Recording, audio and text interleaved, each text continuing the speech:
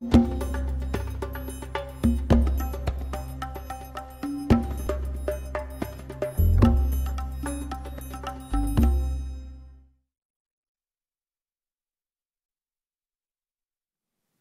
ar-Rahman ar-Rahim.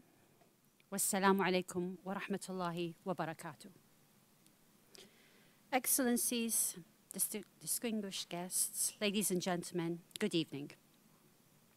First of all, I'd like to take this opportunity to welcome you all to tonight's lecture at Dar al-Athar al-Islamiya's 22nd Diverse Cultural Program. And I would like to extend this opportunity to mention that we have a second unprogrammed lecture for tomorrow, next week, that is scheduled, not scheduled in the program, just in case any of you were wondering if this was the last in the series. Over the course of our cultural program and through a series of outstanding lectures that we've been very fortunate to have here at the Dar al-Athar al-Islamiyya, we've come across many symbols, across many different cultures, across many different times. These symbols have traveled through time, through cultures, been translated, retranslated, copied, and also adapted by the artisans in various different ways, depending on what cultures they've come from, and in various different forms, even to the extent of changing their meanings in some cases. Tonight's lecture will closely examine one such motive, and it is titled The Three Hares, a Cross-Cultural Journey from of a Medieval Motive, presented to us by Dr. Sue Andrew, who we welcome to the Dar for the first time tonight. We are honored to have Dr. Andrew here with us tonight, who comes to us all the way from the UK, where she is an independent researcher whose diverse studies at Edinburgh University and Plymouth University have encompassed such varied subjects as sociology, anthropology, comparative religion, art history, and a very interesting study of architectural conservation.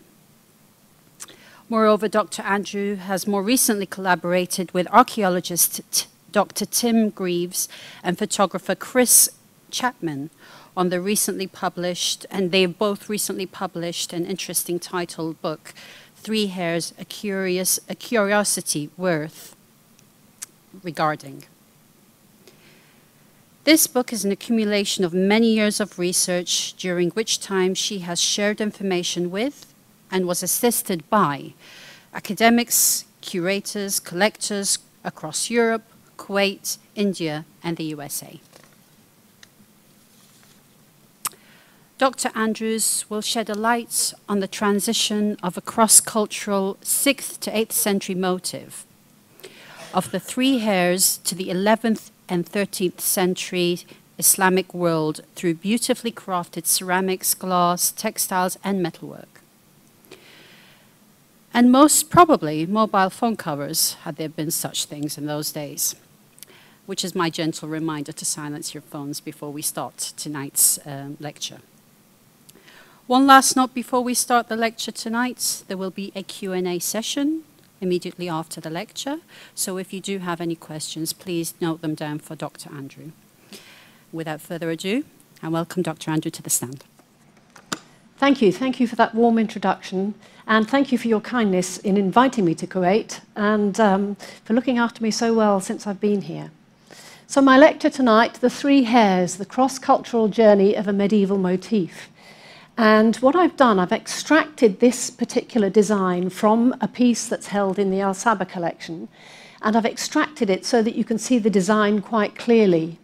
And it shows three hares walking in a circle, and they share between them the three ears at the center of the design. But it's a puzzle because each beast actually has two ears. And it comes from this wonderful lead tray inlaid with brass from the 13th century. And the design is just a lovely design. I took the foliage out of it, but when you see it with the foliage, it's just a superb design. And it seems to be a particularly good thing to start this lecture with, because I think the programme for this cultural season has been to do with blessings and benedictions. And this tray actually carries benedictions: glory, prosperity, good fortune, and felicity. And they're repeated on this tray. So it seems to be a particularly apt thing to start the lecture with. And I'll be returning to the Islamic world, the art of the Islamic world, a bit later on. But first of all, I'd like really to tell you how it began for me. And it began for me in 1991, which I know was a momentous year for you too. But in 1991, I read an article in a local magazine. It was an article called "The Tinner's Rabbits Chasing Hares." And it was by the gentleman there with the beard, Dr. Tom Greaves. He's an archaeologist and historian. And the image was taken by the other gentleman in the picture, Chris Chapman, a photographer. And I was so interested in this particular article. At that time, I was at home, a mother of 3 small boys, and running around in ever-decreasing circles. So somehow the design of the 3 hares seemed to be particularly good for me at that moment. I became very, very interested in it, and I started doing a little bit of research of my own and sent some details to Tom. And then in the year 2000, we decided to set up something called the 3 Hares Project. And the aim of that was to go across wherever we could to find this particular motif and to photograph it, to research it where we could, so we could start establishing a picture of where these hares had come from and where they were. But the article was about hares not in the Islamic world, but about hares in Devon, in churches in Devon. And for 25 years, we've been doing our research on these hares in Devon and where else they occur. And then last year, we finally got, 25 years after I first read this article, we wrote the book, The 3 Hares, A Curiosity Worth Regarding. And we have a piece from the Islamic world on the front cover of that book. But this is our churches in Devon. This is Widdicombe in the Moor in Devon, a very different landscape from the landscape here. And this church, it's a church that was largely rebuilt in the 15th century. It's sometimes known as the Cathedral of the Moor. Dartmoor is quite a big area in Devon, and it's marked by hedge-banked fields. This was taken earlier. I took this earlier in the winter. You can still see frost on the fields there. And lots of bracken, lots of grazing land, and small villages that circle around their village church, their parish church. And this landscape really hasn't changed a huge amount in hundreds and hundreds of years. And so, as I say, this is not that far from where I live, in Dartmoor in Devon. And we have 16 churches in and around the moor that have the 3 hares in them. And they're carved as wooden roof bosses, oak roof bosses, in the roofs of our churches in Devon. This is a close-up of Widdicombe Church. You can see a big tall tower there. And here we have the connection from that article that Tom had written about the tinners. Because the idea was that the tinners gave money for the rebuilding of this church in the 15th century. There was a lot of tin working on Dartmoor during that period. And the idea was that the tinners gave money for the rebuilding of this church.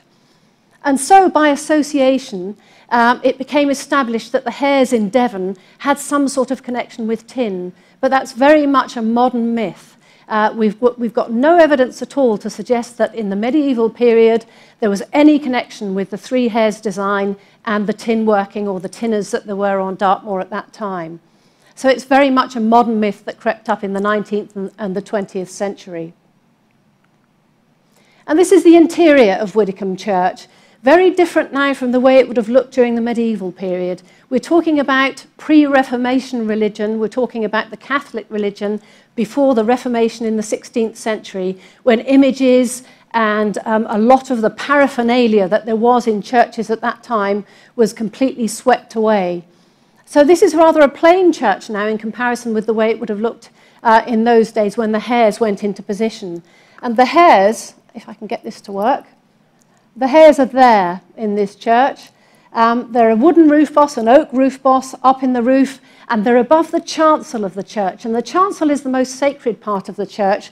The nave, the bit further back, was the preserve of the people of the church, but the chancel was the preserve of the clergy of the church. It was a very sacred place, and that was the clergy paid for what was happening in that part of the church. So that's where the roof boss is. And this is the roof boss. It's an oak roof boss, 15th century, with much, much later modern paintwork, probably 20th century paintwork. And it was probably literally done by a man on a ladder, which explains why it's a bit not terribly refined, shall we say, just to put it kindly. It's not terribly refined paintwork. But as I say, I think it probably was done by a man on a ladder. But that boss has been in that church when so much else was swept away. The roof bosses survived. And they survived because they were literally tucked up out the way. They couldn't be got at. So that's why they survived when so much else was actually swept away during the Reformation in the 16th century. And this is another roof boss in a church in Dartmoor. It's Throwley Church. And here the hares circle in a clockwise direction. In most churches in Devon, they circle counterclockwise. But here they circle in a clockwise direction. Again, a 15th century boss. And these things are normally no more than about 30 centimetres across, carved in oak, and probably carved by local craftsmen, not by specialist carvers. They were probably literally carved by the people who were working on the roof, because as you can see, the carvings aren't actually that fine. But when you consider that you're looking at them, you're standing beneath them, looking at them from about 20 or even 30 feet down, when you see them here, they do look a bit, perhaps a little bit crude, but when they're up in the roof with a lot of other things happening as well, and you're 20 or 30 feet beneath, they don't look quite as crude as they perhaps look in the images here. And another oak roof boss at South Taunton Church, also in Dartmoor in Devon, and here the hares are going counterclockwise. All the images are different, all the carvings are different. We don't think any one of them was carved by the same hand necessarily. They all put their individual sort of spin on them. And even where you find two bosses of the hares in the same church, sometimes in the chancel and further back in the nave, they're not normally carved by the same person. They're normally carved by a different craftsman who would have carved them. And we have one in Sprayton Church, which is just to the north of Dartmoor, and there's an inscription on the roof timbers there, which probably dates this particular boss to 1451. And you can see there's lots of foliage swirling around the hares here, which seems to be a common feature. And the inscription was written by Henry Lemaine, who was a Frenchman, a Breton, and he was the vicar of this church here in 1451, and he says he wrote the inscription in his own hand. And it may be that he also carved the roof boss. But that gives us as good a date as any for these roof bosses. None of them have been dated scientifically, but we think for the most part they're 15th century in date. And here's a close-up of that boss. And bear that design in mind with the swirling foliage around it, because we'll see a similar design later on in a very different context. Some of these bosses may have been painted. It's very difficult to tell. Again, they haven't been scientifically studied. This one has certainly been lime washed. But where you find colouring on these bosses now, it's always modern paintwork. It's not old paintwork that you find on them. But they may have been painted originally, but very difficult to tell. Here's another one, not in Devon. We know in the neighbouring counties of Cornwall and Dorset and Somerset, we know of one single oak roof boss in each of those three counties.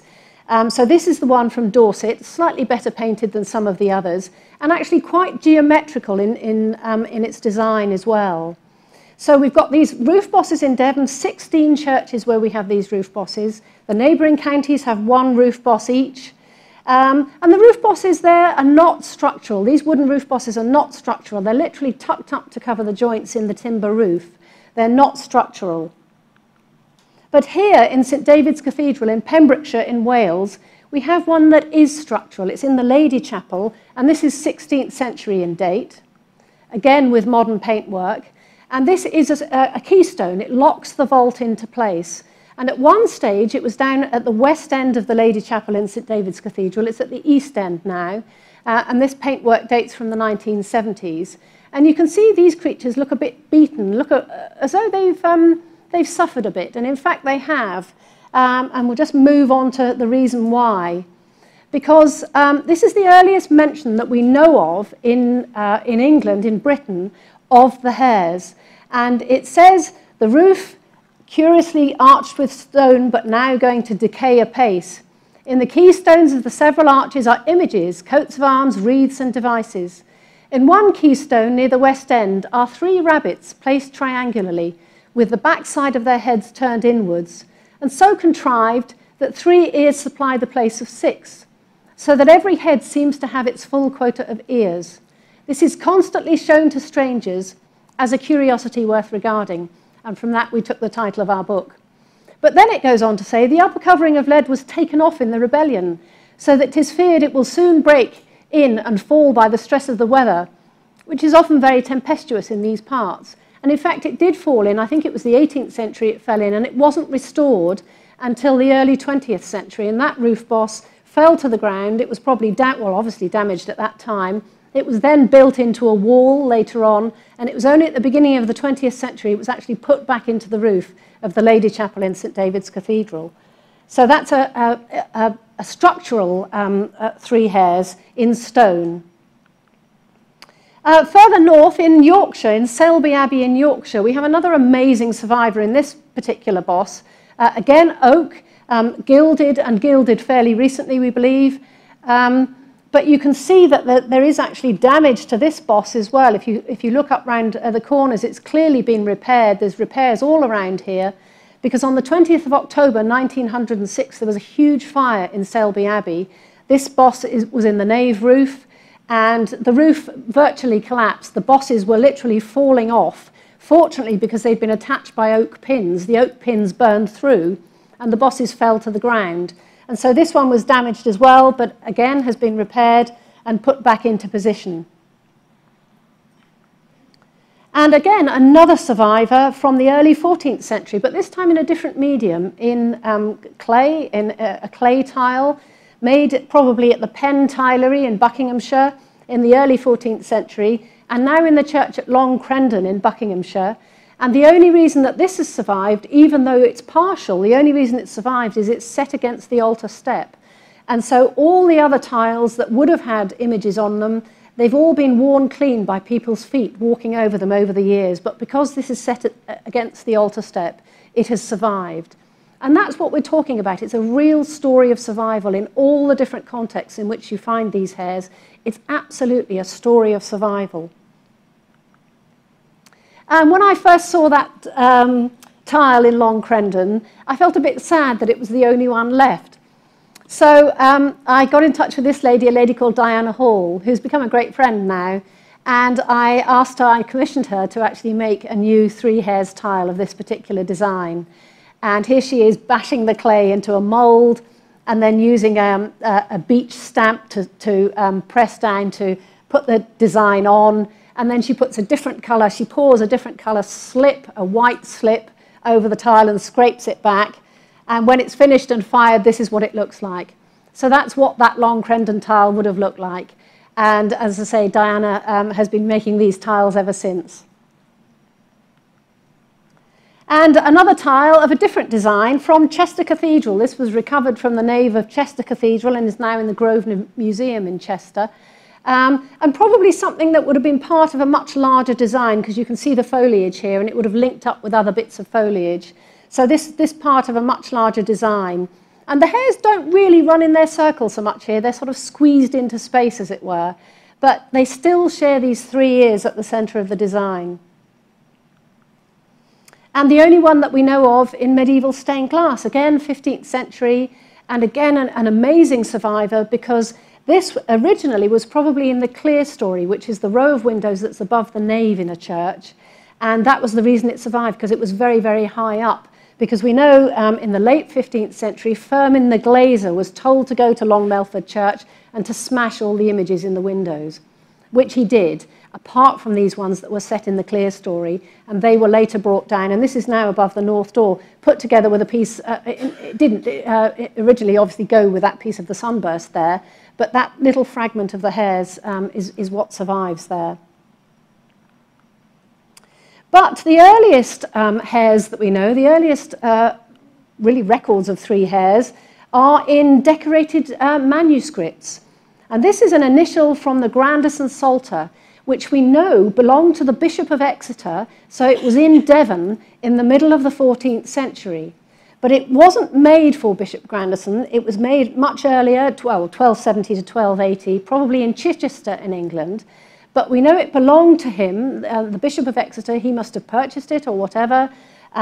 It belonged to him, and it was in Exeter Cathedral, the great cathedral in Devon, in the middle of the 14th century. And it's now in the British Library, and actually Bishop Grandison must have treasured this book. He must have looked at it on a daily basis. It was his own book of Psalms, his Psalter, his book of Psalms. He must have looked at it on a daily basis, and he must have treasured it, because in his will he leaves it to Isabella, the daughter of the king. So these are the earliest hares that we know of in Devon, and in manuscript form. And here's a historiated initial from a Psalter around 1220 from England. Historiated meaning that it's an initial that tells a story. And this is the story of the first temptation of Christ.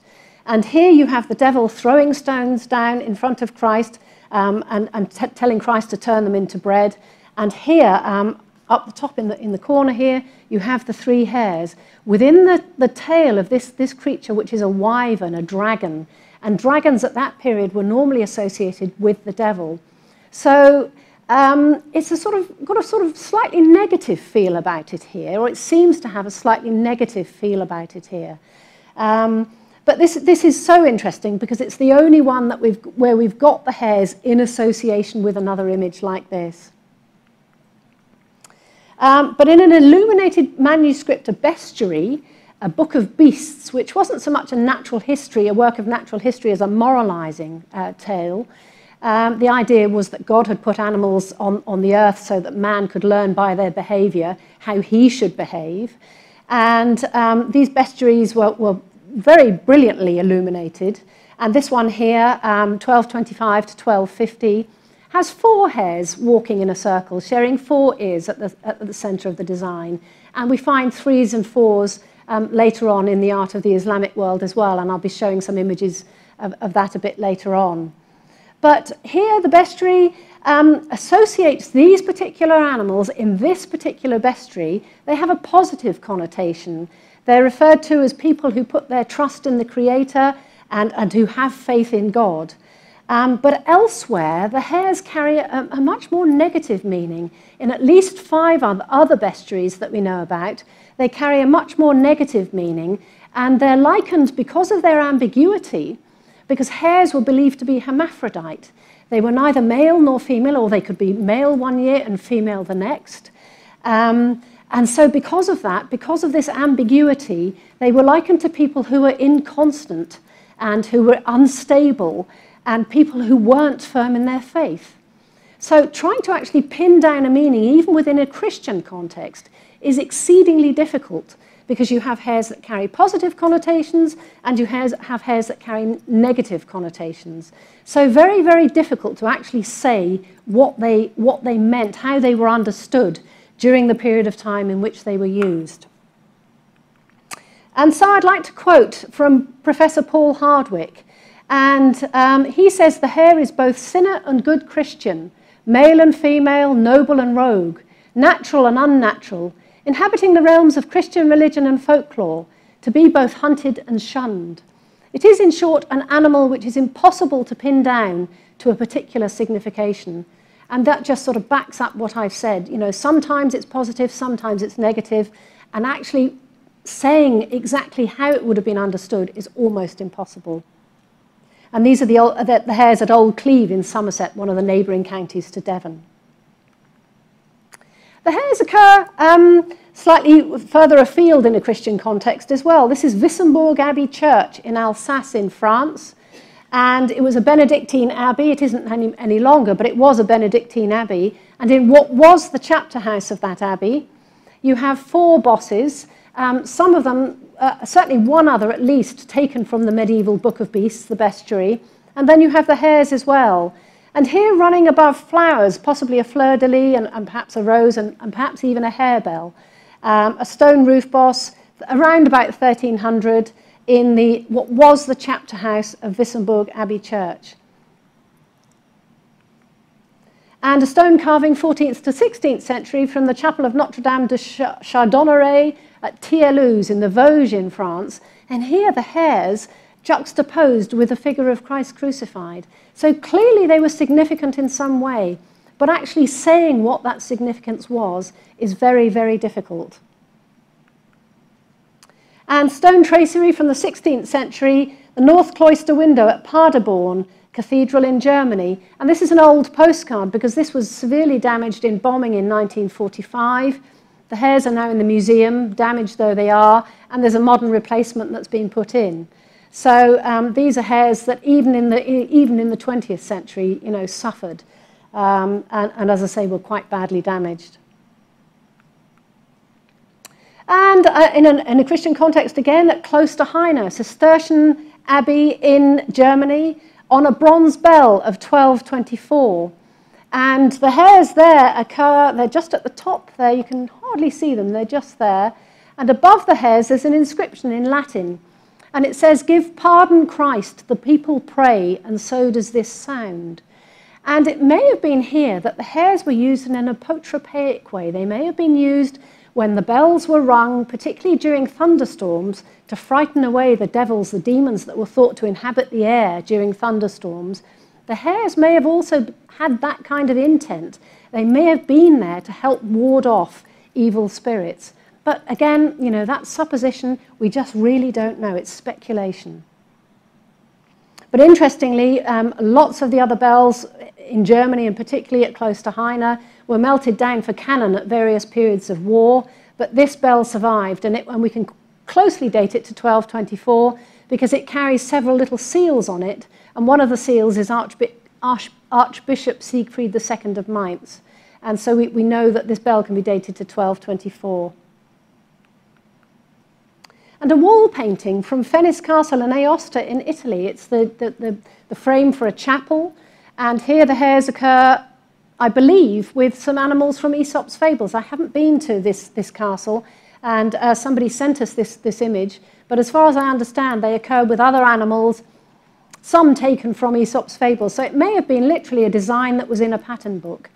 That could have been the way that the hares moved around the Christian world in a pattern book. If so, we don't have a pattern book that survives with the three hares in a Christian context in our churches in Western Europe.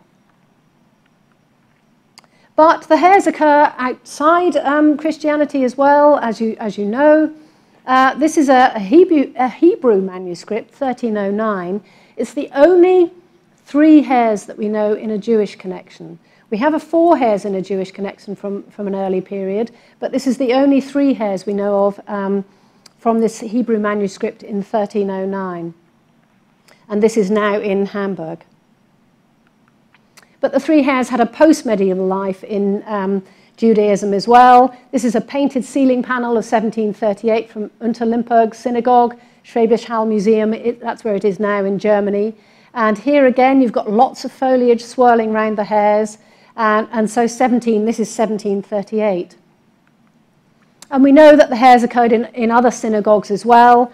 Sadly, many of them have been lost now. This is a modern replica of a painting of 1729 from Gwoździc Synagogue. And this is now in Warsaw, in the museum in Warsaw. So this is a painted replica. Fortunately, some good photographs existed of these synagogues. I believe this synagogue went fairly early on in the 20th century, but others were lost during the period of the Second World War. So we know that, again, some hares, we've lost some hares from context, Jewish context in particular, in the 20th century. So the furthest extent, we've got our hares in Western Europe now. The furthest east they go is here, or at least as far as we know, this is the furthest east they go, at the Magao Caves at Dunhuang in China on the edge of the Gobi Desert. And this photograph was taken in 1907 by the explorer Aurel Stein. And you can see these cave temples, and that the cave temples are carved out of a conglomerate cliff. It's a very long conglomerate cliff. And at one stage, there were 1,000 caves that were carved out of this cliff. And some of them have been lost, but many of them survive. And they don't look like that now. This is how they look now, because I think in the 1960s and later, a walkway was built along, and in order to stabilize, because obviously there was a lot of damage that was happening to the paintings, the painted surfaces inside the caves, and so they were stabilized by having these fronts, these concrete fronts put on them. But you can see the cliff there behind, and it's an ongoing battle to actually preserve these things. Because, of course, people want to go and see them, and with people, when people go and see them, they bring damp and just going into the caves, you know, there's wind-blown sand and there's light and everything there, which affects them. So it's the conservation of these caves is a really key issue. But the interesting thing is that in 16 cave temples, the same as we've got in our churches in Devon, 16 cave temples, you find images of the three hares. And the temples are just absolutely amazing. Sometimes known as the Caves of the Thousand Buddhas, because of this little Buddha device that is painted all over the caves on the walls and sometimes on the ceilings as well. And it's a slightly coffered ceiling. This is a sort of well that goes up. And here you can see the hares just at the center of the design, inside a double lotus. And these are apsaras, flying sort of angel type that sort of swirl around there. But the paintings are just so fresh. If you stand beneath this and look up, it still looks so fresh. But this cave dates from the Sui dynasty, 581 to 618, cave 407. And that's the earliest period that at the cave temples in Macau, the hares ran on from the Sui dynasty through to the late Tang. So from 581 right through to 907, the hares appeared in caves throughout that period of time. And this is a close-up of that. You can see the double lotus here quite well. But what's really interesting here is that these hares here run in a counterclockwise direction. And in all the other caves, they run in a clockwise direction. But here they're counterclockwise. And you can also see that round their necks, there are little tiny ribbons that trail out behind. And this is something that you often find in the art of the Sasanian world. You find those ribbons, those little ribbons that flow out behind, and you find it on ducks and you find it on other animals as well in the art of the Sasanian world. And we know that there are influences from the Sasanian world, from that empire that ruled the Eastern Iranian world, well, actually expanded. We know that there are other influences in the caves there. But again, very difficult to pin down where these hares came from. And when we were out in China, we went out in 2004 and spoke at a conference there. And when we were out there, we were very fortunate to meet up with somebody called Professor Guan Youhui, who had worked for 50 years for the Dunhuang Institute. And he said he didn't think that the hares were Chinese in origin, even though this is the earliest mention of the hares, 581 to 618, that's the earliest mention. He didn't think they were Chinese in origin. He thought they'd come from what he called the Eastern Iranian world, the Persian world, and that they'd gone probably to central China, where they'd been adopted and adapted, and then moved back across to the caves at Macau. And we said to him, well, why are there no more hares other than in Macau? And he said it's like looking for a needle in a haystack. You know, it's just a little motif. So much has been lost. But he said he was quite specific that he didn't think that the hares were Chinese in origin. He thought they came from what he called the Persian world. And this is another cave, Lake Tang, cave 139. And it's a tiny little cave. It's a meditation cave. And it's only big enough for one man to go in and sit in meditation underneath this painted ceiling. And these, I think the pearls as well, I think that's a sort of Eastern Iranian, although they occur in lots of different contexts as well. But certainly this painting is very, very fresh. It's a cave that is not visited by the general public, and we had to ask repeatedly, and eventually they let us see it. And then much later on, they provided these photographs for us. And in fact, when we did our book, this was the first time that this image had actually appeared anywhere of this cave 139. And here are the hares.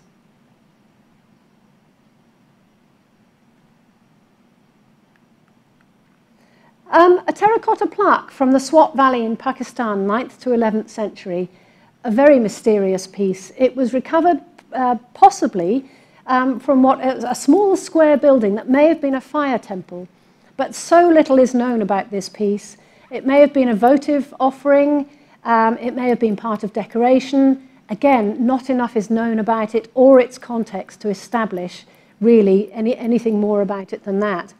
But in fact, are these hares here? Are they hares or could they be deer?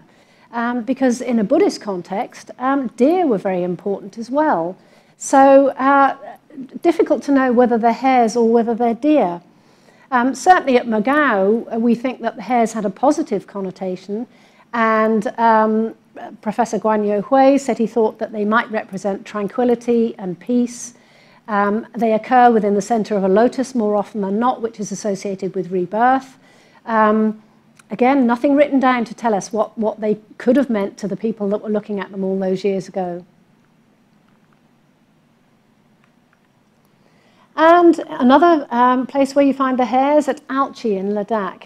And these images by Yaroslav Ponkar, absolutely stunning, stunning images, the Indus there, and then this little temple complex just underneath these huge, the Himalaya there, just absolutely, just wonderful little temple complex there. And this is the Sumtsek, one of the temples in Alchi. And inside the Sumtsek, very plain on the outside, but highly, highly decorated on the inside. An enormous statue of the Buddha of the future, the Maitreya, the Buddha of the future, around about 1200. And you'll see he's wearing a long dhoti. And on that dhoti are painted roundels with scenes from his life. And in between each of the scenes, you can see the scenes here, that image of the dhoti there. In between each of these scenes, you find these little medallions, if you want to call them that, of animals that run in a circle, mostly in a clockwise direction, sharing ears at the center of the design. And the creatures here have been referred to as bulls or as leaping deer. I like to think they're a variation on the theme of the hares, and I suspect they may well have been intended to be hares, because there are paintings elsewhere at Alchi in the Great Stupa as well.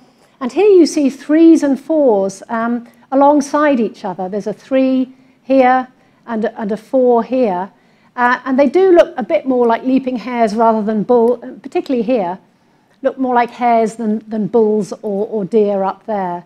So this is 1200 from Alchi in Ladakh. So on to the art of the Islamic world.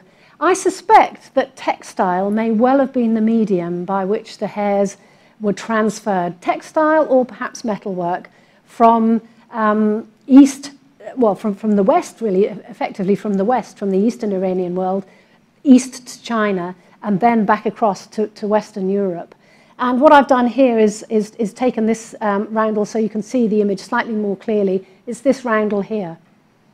And this is a detail of a cloth of gold with rabbit wheels, 1225 to 1250, the same period of time as that medieval bestiary image I showed you earlier on with the 4 hares sharing 4 ears.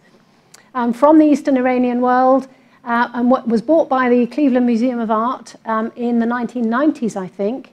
And I actually spoke to the dealer who sold it to them, and she said it had come, I think she purchased it in Hong Kong, and she thought it may have come from a Tibetan monastery, but she couldn't be sure. But I do think that it was certainly highly, highly crafted, highly accomplished works from the Islamic world that allowed the transmission of this hare's design from the east to the west. And here's a map showing our 3 hares, obviously in Britain, and then this cluster in France and Germany. And it is only a cluster. The cluster in France is in eastern France, and then there's a lot of area where the hares don't occur.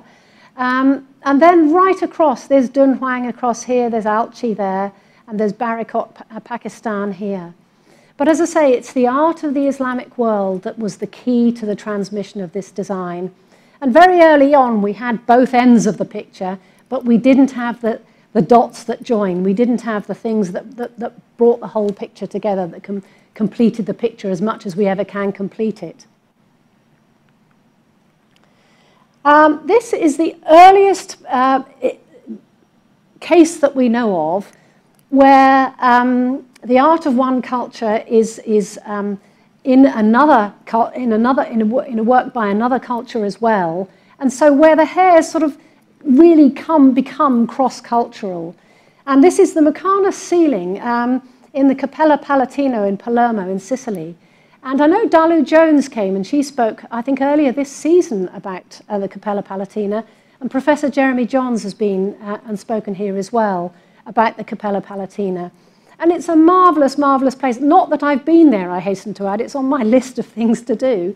But I really would love to go there because it's where all these cultures come together.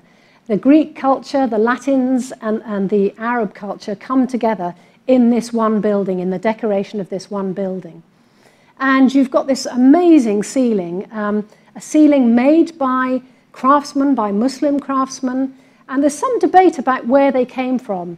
Professor Jeremy Johns, I think, believes they came from Fatimid Egypt, whereas Dalu Jones, I think, believes that they came from, that they were a local workshop, Muslim craftsmen, but a local workshop in Sicily. But Professor Johns, as I say, seems to think that they came from Old Cairo, Fustat, Old Cairo. And that's what that's the information we've included in our book. But a wonderful, wonderful ceiling, a coffered ceiling. And here you have the hares in this cross-cultural context in 1140. And yet they retain their identity because it's still an Islamic ceiling. It's still the work of Muslim craftsmen, but it's there with all these other influences as well. So it's a real treasure trove of all these different cultures. And it can't be seen from the floor. It's quite badly damaged. But you can still see that it's three hares, and you can still see their the three ears that they share at the center of the design. And a glazed pottery bowl, which I think has just entered the Al Sabah collection very, very recently. And I was sent a picture of it even after we published our book. So the middle of 2016, the image arrived with me. And a glazed pottery bowl, 10th to the 11th century from the Eastern Iranian world again, and here in the collection. And I think it awaits sensitive conservation as far as I understand it. But here the hares with fish, which may be sturgeon. So that adds another little puzzle to our already puzzling motif. And a tile, which I saw today, and it was just so lovely to see it in the flesh, as it were. A tile with traces of yellow glaze, second half of the 12th century from the Eastern Iranian world, and it's in the little children's exhibition here in Kuwait. So really lovely, lovely to see this. And it's nice that, hexagonal tile that sort of follows the idea that there are three ears, but each animal has two. So there's that nice sort of doubling aspect of it. And the doubling aspect actually may be something to do, it may be that one of the reasons why the hare was used. I don't know if you have that in your traditions here, but certainly the idea over in Britain is that the hare doubles when it's trying to escape. It's referred to as doubling. It twists and winds in order to escape, and that's referred to as doubling. So it may be that at one stage was also part of the way that this motif could have been understood. But as I say, whether that goes cross-culturally, that idea goes cross-culturally or not, I don't know. And a four hares purse, a leather purse. I just really wanted to include this because it's just so striking and such a very, very unusual thing to have survived. Late 12th, early 13th century, would have been carried, I believe, on a belt and in the collection here. And again, I just darkened these hairs down so that you could see the design more clearly. But really spirited animals here, and just so that the design just flows around. It's just such a lovely, lovely design. And a brass tray from the late 12th or early 13th century, and from the Keir collection. And it was in Surrey when we went to photograph this. It was in Surrey, belonging to Mr. Edmund de Unger. and he has since died, and it's now, I think, in Houston, or it's certainly somewhere in America.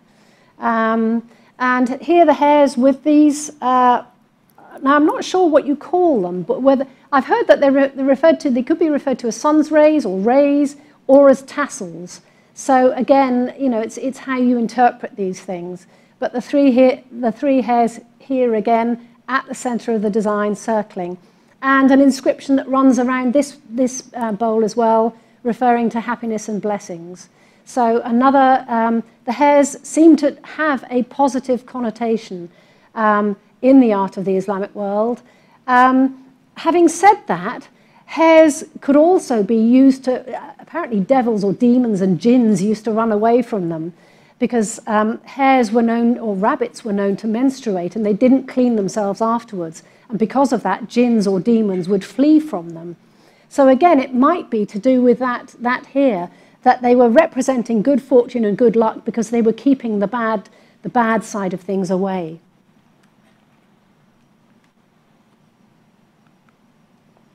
An Ilkhanid copper coin from 1281, 1282, from Urmia in Iran. And on the obverse, there's an inscription that refers to the Ilkhan, who was Abakar, who ruled from 1265 to 1282. And it also refers to the Great Khan, who was Kublai Khan in China at that time. But in the margins here, apparently, is the Shahada. So it's a coin that has quite a lot of significance in the Islamic world. On the reverse, you have the hares here with that foliage. And if you think back to that roof boss at Sprayton with the curling or the scrolling foliage, very much like the design that you find on this copper coin. And although we know that the hares were cross-cultural before the Mongol Empire, we think that the Mongol Empire may have certainly aided the transmission of the design, because as nomadic people, they were very keen on portable objects of very high status, like silks woven with gold, like extravagant, expensive metalwork that was easily portable and could be transported around. And we also know that because the Mongols were so feared, and because we know that whole cities were razed, if they refused to submit, that whole cities would be razed, people obviously fled as they came. And so that enabled cross-cultural transmission because people had to move. But even when cities were conquered, we know that the Mongols actually moved craftsmen. They spared craftsmen and would move them to wherever else in their empire that they saw fit, wherever they could best use them. So we think that the Mongol Empire was probably one of the reasons that the transmission of the design happened in the way it did. And of course, there were tremendously stable trade routes at that time as well, for at least a 100-year period. As long as you had the right passes, you could get from one end of the empire to the other end of the empire without any problems. And so that's why we think that this provided a good time for the hares to actually move around as they did. Actually, I should have said, I'll go back to that one, because the hares on this particular coin, there's a numismatist who's looked at it, and a chap called Dr. Lutz Illich, and he suggests here that the hares were almost used to support the heavenly mandate of the Mongol rulers, because hares often had a lunar connection, and you will find other coins with ravens on, sun ravens, and these could be lunar hares, and that they supported the heavenly mandate of the Mongol rulers. But another wonderful, wonderful piece, and I'm eternally grateful, actually, to the Al-Saba collection for helping us determine some information about this particular piece, and it was Manuel Keen, when he was the curator here. We had been to Trier Cathedral in Germany. I'd found a book, and there was just a tiny little one line that said there were 3 hares on the bottom of this casket. There was a photograph, but no matter how hard you looked, you could not see it. So we thought the only thing to do was to go to Trier Cathedral and actually have a look and see for ourselves. And the upper part of it is just lovely, lovely gilded work. It's absolutely wonderful filigree work. But the bottom, the base plate, is where we find our hares. And here's the base plate, lots of scrolling foliage, and creatures that you often do find in the art of the Islamic world. You've got griffins here, and sphinxes up there, and bicorporate lions, lions with two bodies sharing one head here. And here you would have had hares, and here you still do have hares. And squashed into position, not running in a circle here, but in a position of prominence on the bottom of this base plate. And here's a detail to make it easier to see. But this was actually black. We don't know how it came to the cathedral. We do know that in 1655 it housed part of the skull of St. Lazarus, who was the patron saint of lepers. Because that's documented, there's a drawing of this casket in 1655 in the cathedral treasury at Trier. So we know it was there then. But later on, I think it was sort of almost ignored, and it was completely black until it was cleaned. And this wonderful work was revealed. But how it came to the cathedral, we've just got no idea. And we asked the curator of the treasury there, and he said, we just don't, there's no history, we don't know, we just don't know. So, a silver bowl, 14th century from the Iranian world, in the Al Saba collection. And again, the hares marching around in their circle. And quite a late occurrence, I think, for the design. Almost the latest, I think, that we know, as far as I'm aware, the latest that we know of the design in the Iranian world. And so we have our hares here in all these different contexts.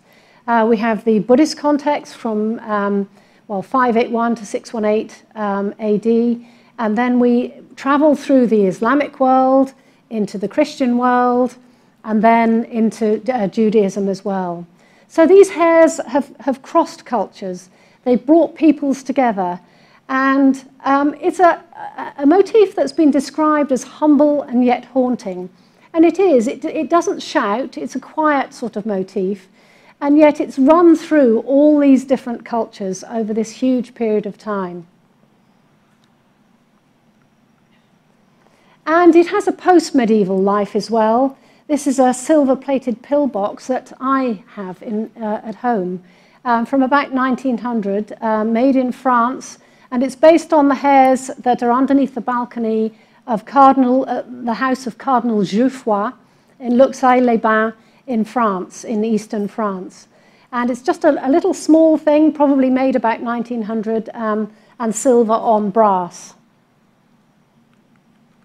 And a lustreware plate made in 2014 by Jonathan Carswell Jones in Sussex in England. And he's using techniques that were developed in this part of the world, lustreware, in a very modern way, using some traditional designs. He really likes the art of the Islamic world and likes to use the designs.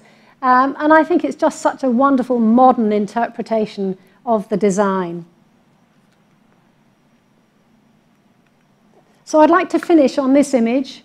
The three hares, it's back to where we started. We've come full circle, back to the three hares here in Kuwait.